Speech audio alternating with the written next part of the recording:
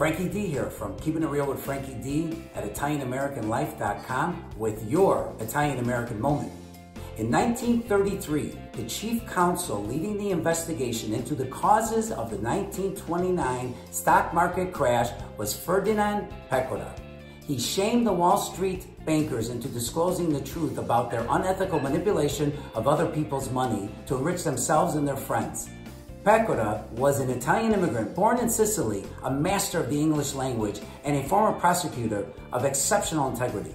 With the help of his hand-picked staff, he created the Securities and Exchange Commission, the SEC, the Federal Deposit Insurance Corporation, the FDIC, and new laws that separated banking and investing so that banks could do only one or the other, but not both. In June 1933, Pecora made the cover of Time magazine. Stay proud.